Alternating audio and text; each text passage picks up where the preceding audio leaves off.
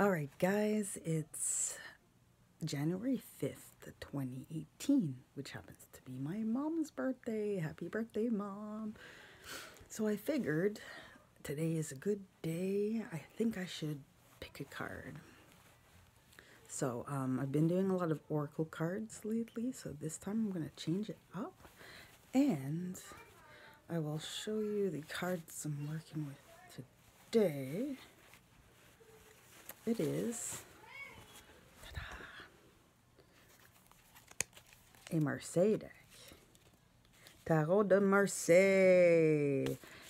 Tarot de Marseille is from Paris, France. It's a French deck. So this deck has every card written in French. So this is Cavalier de Coupe. So it's the Knight of Cups. I do know French, so I can do that. The deck itself, like the instructions and stuff, come in English, but the traditional one, it's French. I actually have an really old Marseille deck from Paris, and yeah, that was my first deck. Really, was given to me by my stepdad, and I still have it. Old. It's like this one, but old. It's old. You can tell the difference between a warehouse bought, bookstore bought, and a traditional deck, a real deck. Anyways, so we will start by random pick. I will pick, doesn't matter. I will pick, that would be the Six of Swords. I think because Six of Swords, it's hard to tell. Yeah, you know, sometimes you have to think, is that a staff? It could look like a weird looking staff.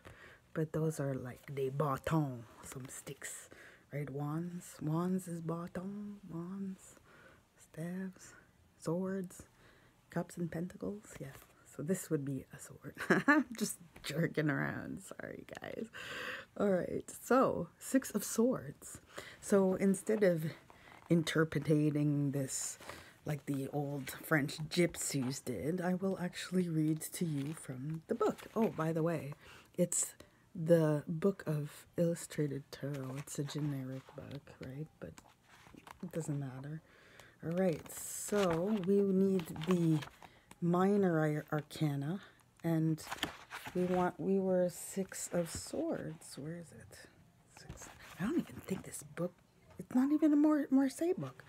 Look at that. The book has a Marseille deck in it. It's a Marseille deck. But if you look inside, it's a Rider-Waite.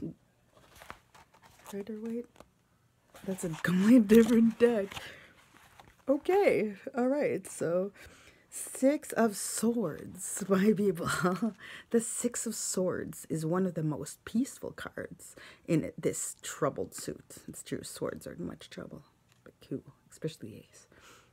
It suggests that you are leaving your worries behind and moving forward into a happier phase. This movement may relate to any area of life. Surrounding cards should make this clear. An unhappy relationship is improving. Financial difficulties are less pressing. An anxious, worrying period is drawing to a close. Movement and journeys on the physical plane are indicated too. This card often augurs travel of some kind. So maybe a travel is in the plans? Yeah. Journeys denoted by the Six of Swords are distinguished by the fact that they are frequently mark the end of a hard time. They can also be restorative and help you think clearly about your future. Peace and balance should be renewed upon the return of the trip.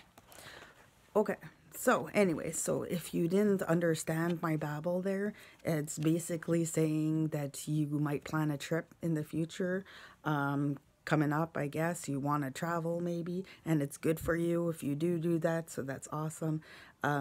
It's a beginning, a renewal, out with the past, in with the new. 2018, we're January beginning. A lot of people are resolutioning and trying to you know, sort out what they want to do for the new year. So this is a perfect card saying that, you know what, just leave the junk behind, sweep the rug, and move forward.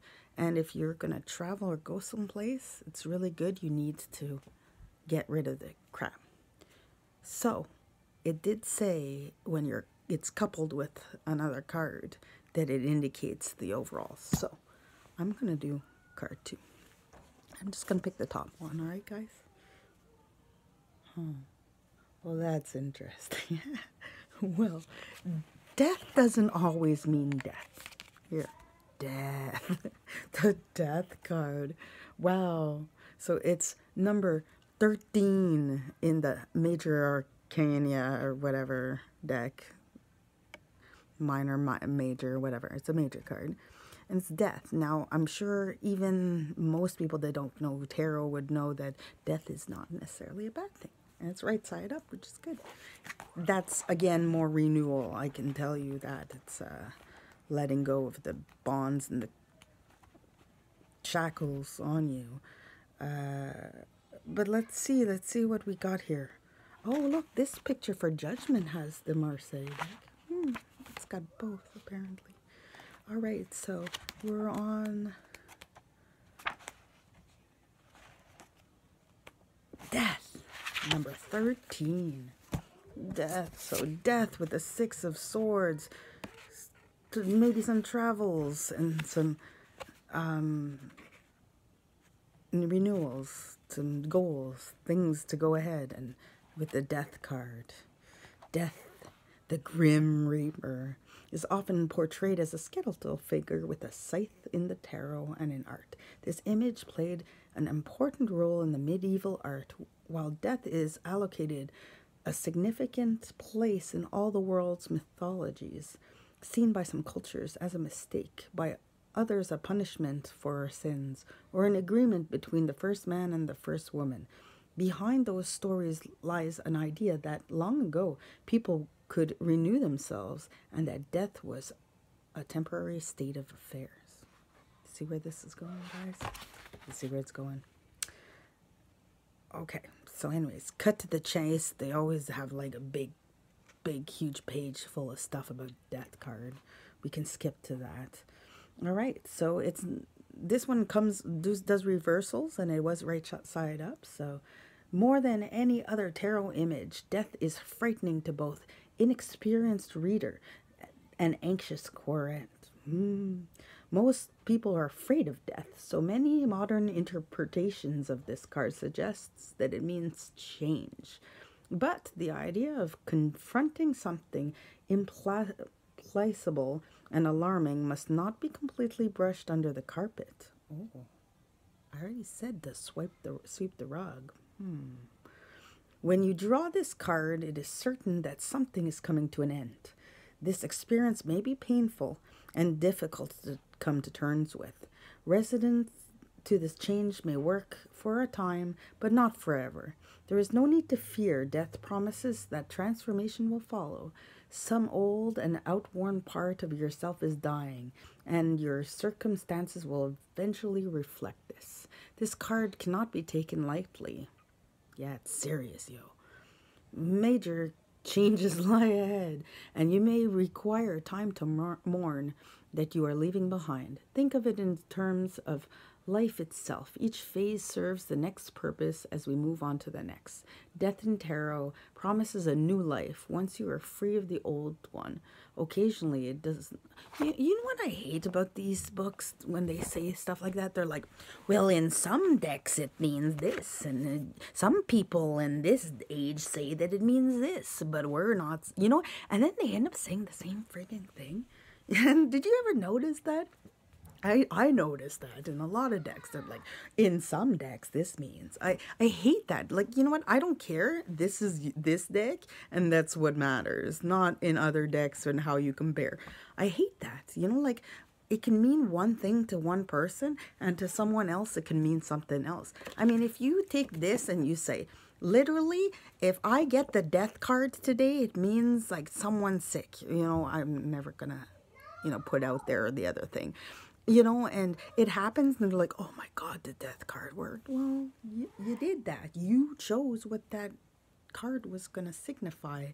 You know what, like, and it doesn't matter what everybody else thinks. Anyways, the lesson in tarot, don't listen to what the other decks think. You're doing one deck, and that's what matters. I hate that shit.